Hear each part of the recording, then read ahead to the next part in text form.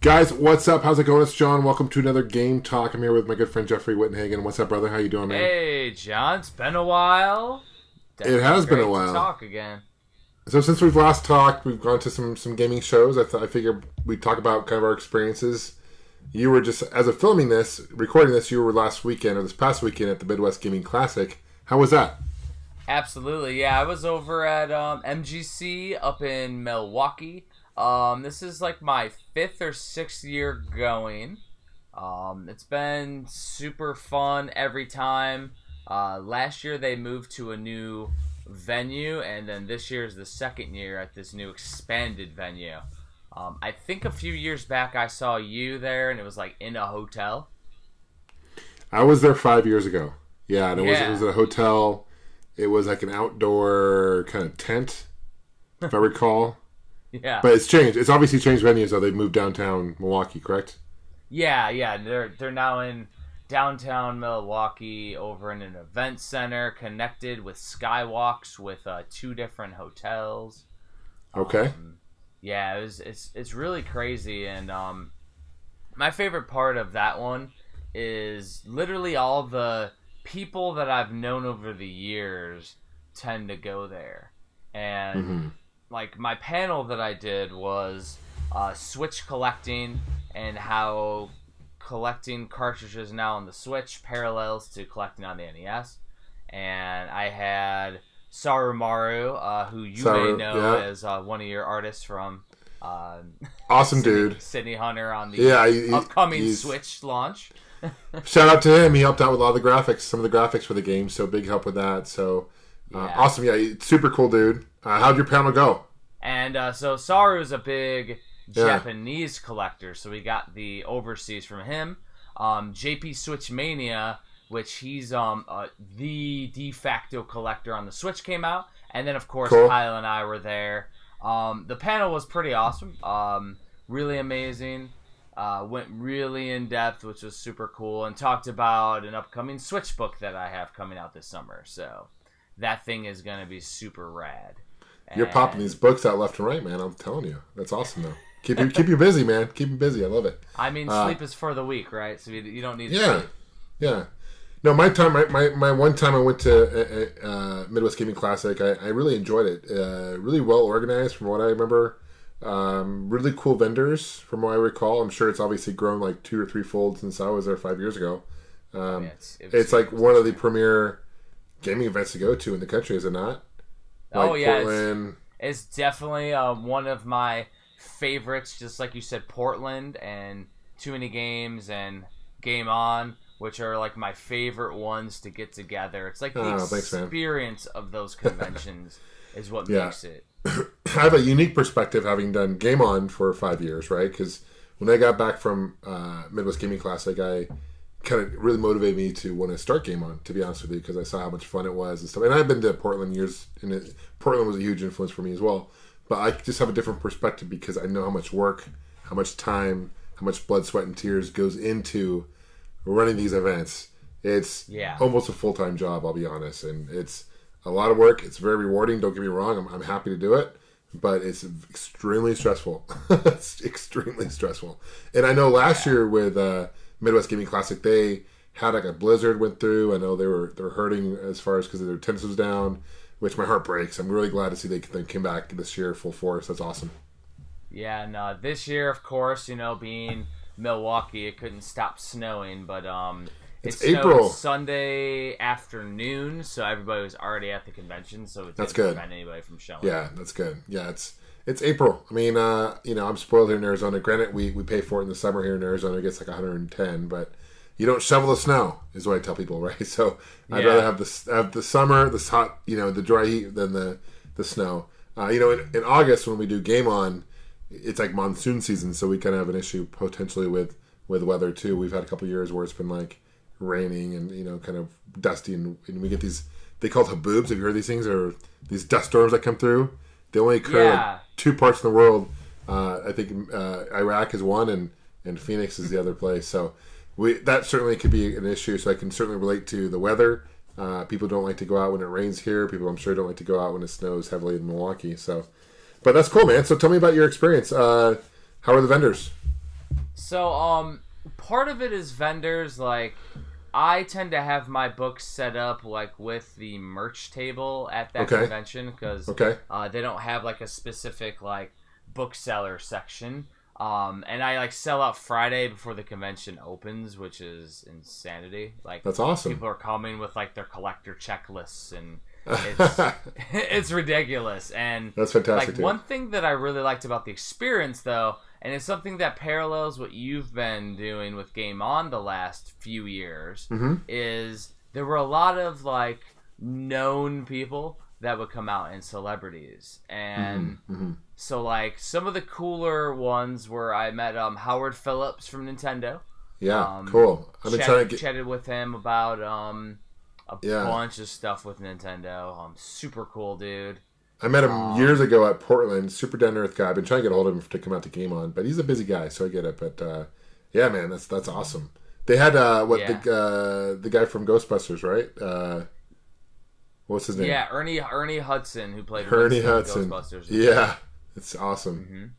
Yeah, I would say though, by far my favorite thing. So they did this hosted after party. Okay, and it was at one of the hotels. They had a DJ play, which was Overdrive Reality. It was like a, they do like this show where they set up and they have DJs and crazy experience. And when you walk through the door, the $1 Million Man Ted DiBiase from old school WWF gave you $1 that got you a free drink. There you go. That's cool. and then they had tournaments set up and games. Yeah. And so one of the games they had Brian Colin, who was the creator of Rampage and General Chaos. Yeah. And he had a shooting gallery. Huh. Yeah, so they had like this little BB gun, and you can shoot down some of his characters that he had set up. He has like little figures that he sells. That's awesome. And you shoot down that. That was super awesome. I saw he was there. He was at Game On last year. Super cool dude. Daniel Pacina I saw was there. My good buddy Daniel. Yeah, so Daniel Pacina and Anthony Marquez, who played Daniel Pacina played Johnny Cage and Scorpion, and Anthony Marquez played Kung Lao. Yeah. And Kung Lao started doing Kung Lao karaoke at the party, and he like was doing shirtless Kung Lao karaoke, which was ridiculous. He wanted to perform, like doing poses, and he was all into it. And it was like hilarious. He wanted to perform at Game On, kind of a last minute deal. He's like, "Hey, can you give me some time to perform?"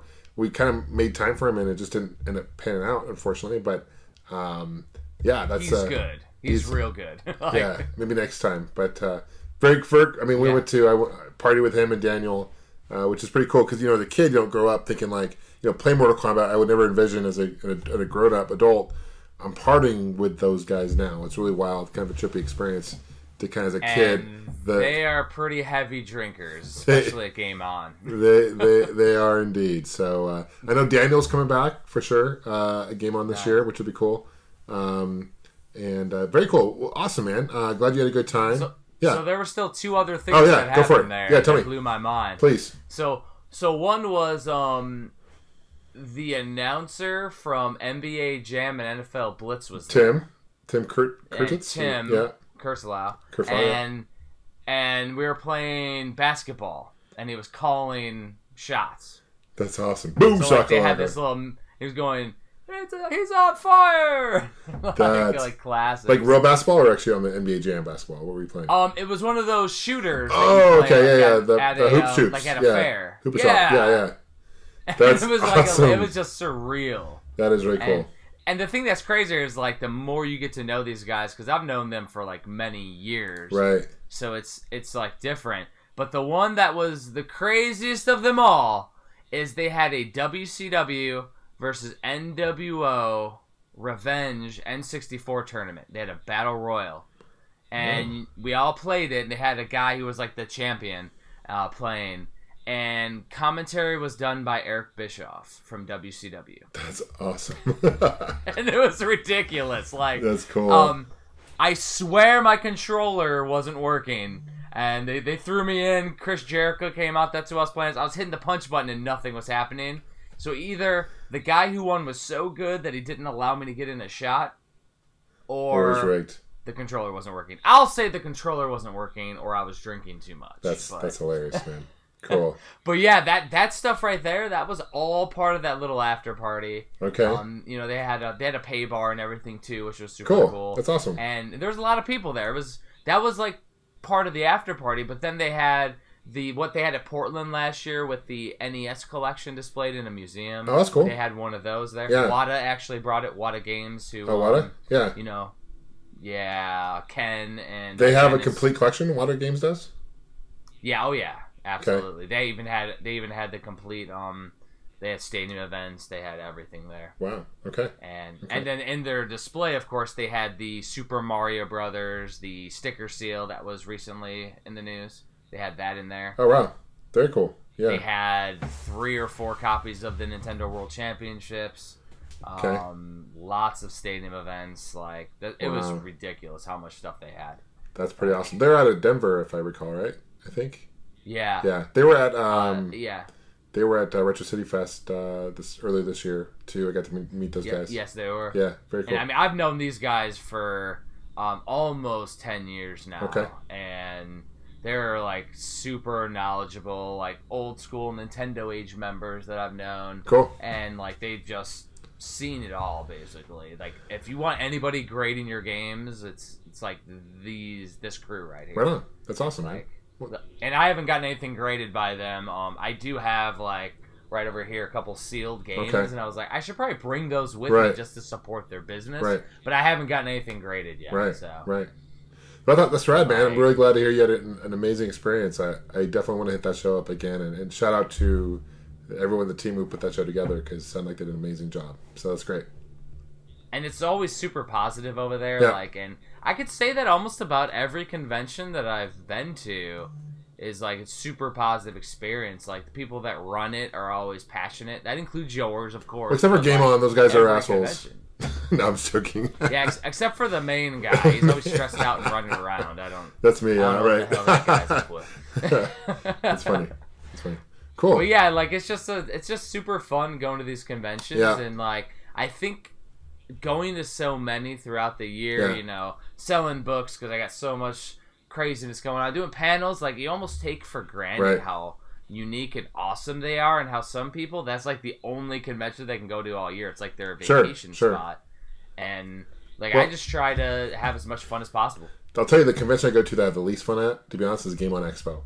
I just don't have. Well, it's because you got to. I got to run it exactly, so I don't have any time to shop. I don't have any time to really do anything fun. I've got to put out fires and make sure it goes good. So it's really fun to go to these shows that, like I said before, I can appreciate the time and effort and money that goes into these shows. So from that perspective, it makes me appreciate it even more, you know. So, but yeah, with Game On, it's like so stressful, extremely stressful. So I would say though that like going and like the times where I'm just at my table and don't get to go around and peruse and stuff, I don't have as much fun unless there's the after party and the fun hangout atmosphere. Like at Game On, we always go to Cobra Arcade Bar, and we do the whole hangout in the hotel afterward with all the people there, and like it's just a super fun classicness. But during the convention, you know, we're at the table and you're running around and everybody's like, go, go, go. Right. I like MGC this year, I kind of sold out all my books on Friday, except for a handful. So I didn't go to the table at all on Saturday. Nice. Like people were like trying to find me, like where's Waldo? Like where's Hagen at? Where did he go? Like it was hilarious. And like then Sunday when they caught me at the table, like oh my god, that's great. Did you bring your card game too to promote? So since Game On, like Game On is where we talked about and conceptualized the card game, and then I brought it to Portland. I kind of put that on the back burner since I have like 2 million books I can see now, that. like, I can in the hopper. I can see that. Like as you saw, I can understand. Yeah, cool. Well, awesome, man. Yeah, so it's on a pause, but I also had a couple artists reach out to me that might be interested in like doing, instead of being bit battles, like doing artistic recreations. That's so awesome. That way it's all fair use, which would be very cool, man. Very cool. Real cool. Very cool. Sweet. I'm going to a show coming up here in June, first week of June. It's called Korgs. It's in Columbus. Korgs? Yeah. Have you been there before? Have you been to that show? I have not, but I've been invited, and I haven't. It's one of my favorite shows. I'll be honest. It's very low key. It's really? It's a 1-day show. It's from I think 10 to 4, 10 to 6 on a Saturday. But I went last year for the first time. They invited me back as a guest this year, and I really appreciate it. But guys who run it, Gary and the team who run it, are amazing guys. But very low key. It's like you can get some killer deals, and I sold quite a bit of stuff there. So yeah, really? it's got a lot of might. I'll tell you, and it's growing. So if you're in the Columbus, Ohio area and you're listening to this or watching this, I would encourage you guys to definitely check it out. Corks. It's an acronym for something Columbus, Ohio Retro Gamers, maybe Society or something like that. Retro Gaming Show or Retro Gamer Society? I think it's a group, and I'm pretty sure it's a group. But anyway, it's a great show, and I'll tell you, like the local retro gaming stores in Columbus are actually really cool, really cool. So yeah, like there's one guy that's been like storing. Is it the Warp Zone games? They've been storing having my books. Oh, that's awesome! For a while Very cool. now. Very cool. Darren Griffin, he's out in Columbus. I remember seeing a few for doorstops and for toilet paper. Yeah, now that I think about it. Nah, I'm just playing. That's right. That's the only way to use them. Toilet paper. I'm just playing. No, that's awesome, dude. That's right. So anyway, so except for that, shout out to that show. But I was at PAX for the first couple days. At PAX East. That's a tiny show. Just a tiny little show called PAX East out in Boston. I was only there for half the time because actually Saturday I flew out to rendezvous. I was meeting my wife in Houston. We went to spend a week in Cancun for our anniversary, 10th anniversary. So shout out to my lovely wife. Wouldn't miss our anniversary for the world. So, but the reason I was at PAX was because we were promoting CollectorVision Games, our game Sydney Hunter and the Curse of the Mind that we've talked about before. But this is our first time. The Switch release. The Switch. Well, we played on the Switch, and if you see pictures, we had it was kind of cool. My JF, my business partner, he had an idea of putting big Switch controllers on the side of the monitor, make cool giant ass switches. Oh, that was really cool. It was a sweet idea, and it turned out really awesome. But we had also played on the PC, so you could we had 4 stations, all day, it packed every day. Just yesterday, the Nintendo Dual Screens podcast, which is kind of a smaller podcast, still great guys, but they actually shouted our game out as the best in the show, which is amazing. Really, really humbled to see that. That's just really cool. But we were hanging out, and I was at my booth, and this guy comes up to me. He's like, "This is a really cool game," and I'm like, "Oh yeah, cool." And he had a press badge on. I'm like, "Who are you?" And he's like, "Here's my card." And it ended up being the host for IGN. I'm like, "What?" Oh, yeah. Nice. So I gave him we did these press kits. We did an NES cart with a box as if it were coming out for the NES. So I gave him one of those, and I got his card obviously. So I'll definitely be following up with him when their game comes out. But that's my biggest fear, man. Is so many games come out, and we're not getting this. We're not part of a big publisher. This is all self-funded, right? As you know. So our marketing budget's tight, just like your books, man. I mean, you're doing self-funding, except for Kickstarter, but still, even that, it's all very, low budget, and you're kind of living off the seat of your pants kind of situation, right? Doing these books because you're doing it because you have fun. Well, and with you though, you have a big team, whereas with mine, I can kind of still self-sufficiently keep it small. Right. And still, because I have enough stock to where I can grow it, but a game is a different beast. It's different, yeah. You need to get some traction. It certainly need to get noticed for sure. So a lot of nerves, a lot of excitement. Obviously, we're going to be probably shooting for a June release this year, and so we've been working on it for 5 years, and each there's 5 of us really core people working on this game. But I feel like we all kind of have different expectations for it. I'm trying to temper my expectations, to be honest, because I don't expect it to go viral or sell millions of copies. I just want it to do well, and I want people to enjoy it, Yeah, people enjoying it. I think that's going to be a given because, playing the demo at some of these shows, those, viewers that are familiar with Sydney Hunter on the Super Nintendo are going to be blown away when they play it's a total different, modern gen version. Total different game. Yeah, so... excited, man. And so PAX was fun. I was almost had a heart attack on Friday night because I got a text from Southwest Airlines saying your flight has been canceled going to Cancun. I'm like, and I was supposed to meet with my wife in Houston. My flight to Houston was canceled, and I'm like, oh shit, because my wife would literally kill me. I'd be dead man walking. So I had to take the early flight to Baltimore, and anyway, I got there okay, but it was like, oh shit, like that's not cool. But we ate at Cheers Bar, which is cool. If you guys ever seen the show Cheers, it's the original Cheers. Oh, nice. Which is awesome. Did they know your name? When you they didn't. I was kind of expecting, hey, John, what's up? No. Everyone knows your name, right? Exactly. That's classic. Shout out to Retrotainment, to those guys, Tim and the crew. They were like a couple booths away from us. Yeah. They've got, if you guys aren't aware of these guys, first off, we went to dinner, had dinner with them and hung out and partied, but guys are super cool. Nice. They Haunted Halloween 85 and 86 are two. I know you're familiar with these games. They're two homebrew NES games. Oh, absolutely. Really fun platforming, like beat 'em up games, right? Or I guess it's more of a beat 'em up. Yeah, Haunted Halloween 86 is on Xbox. That's right. Yeah, it's on Xbox. I know they're working to do a Switch release. It's on Steam as well, I believe. Anyway, really cool to see those guys. They have another game coming out, and I forgot the name of it, but it uses like the two...